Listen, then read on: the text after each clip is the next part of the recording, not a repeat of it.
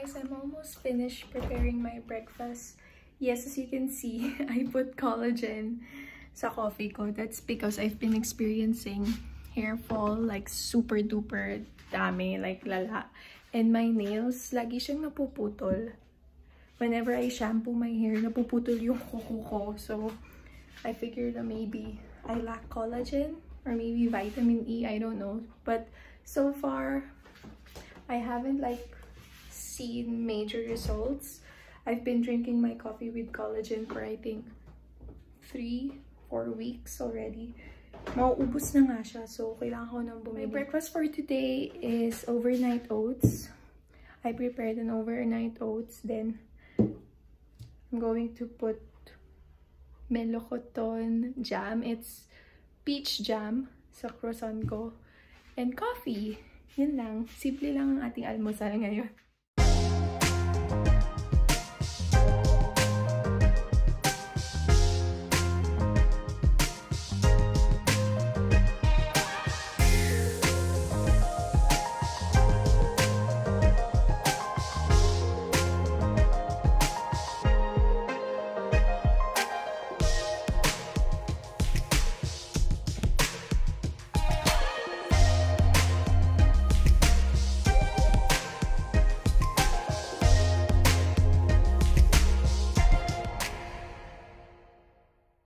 So guys, before going to the supermarket, I decided to like work out first.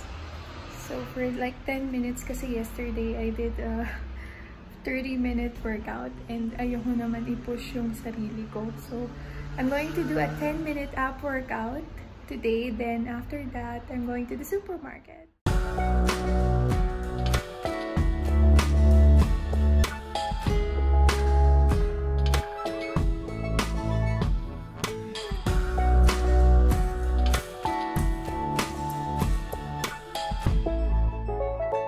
Workout done.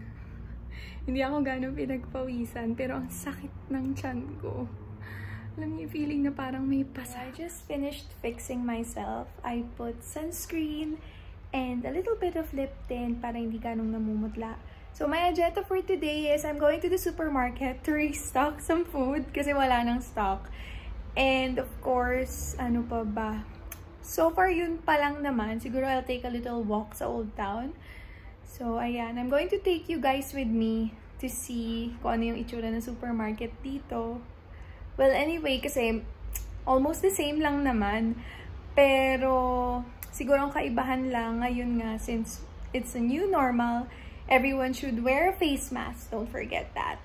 And, ayun, makikita niyo sa supermarket na almost everyone may gloves. Pero, lahat talaga may face mask. I'm getting ready. As you can see, sobrang new. As in new. I mean, hindi ako sanay na ganito. But anyway, malapit lang yung supermarket sa amin. Katapat lang. Building na yan. Yan na yung supermarket. So, ayan, sobrang lapit lang ng supermarket sa bahay ko. Supermarket na. I'm already here. And di ko sure if pwede mag-video, pero ayan. Either I'm going to buy. I'm actually trying to think if I'm going to buy chips. Yan. Kasi sobrang bad. Hi guys, so I'm finally home. Hindi ko na ganong na-videohan yung ginawa ko sa supermarket kasi sobrang like hirap. Like ang dami kong bit-bit and everything. So now I'm going to disinfect all the things that I bought. Because that's the #1 rule whenever you buy something sa supermarket. Always, always, always disinfect it. Ayun nga, kasi nga, because of the virus. So I'm just going to wipe it out with disinfectant solution. So, ayan.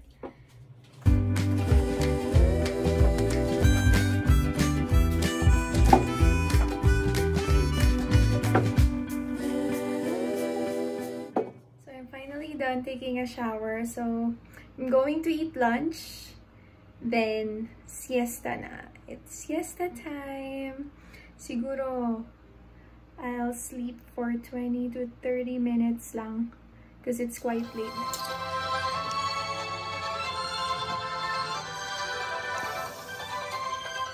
So guys, I don't know if magsisiesta ako, but I think manunood muna ako. So, I got my snacks.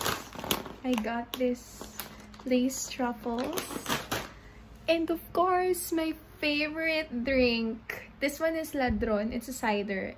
Alcoholic siya, so nasa legal age naman na tayo. So, pwede tayo uminom. So, yeah, I'm just going to relax and enjoy the rest of my afternoon. Yeah, it's quite dark kasi ganito talaga ako manood. See? Here. See you guys later. Guys. Nanonood pa rin ako until now. Pero, nag-prepare ako na dinner. So, ipapakita ko sa inyo mamaya yung binili kong kamote or boniato. I-bake ko lang. Then, I'm going to put butter and sugar or salt and pepper. Yun na yung dinner ko for today. So, that's my dinner. See, I baked it. Yan, baked potatoes. And sweet potatoes are done. So, I'm going to put butter on top. Then, sugar. So, this will be my dinner for tonight. I'm also going to prepare my breakfast for tomorrow. It would be overnight oats, but this time using blueberries.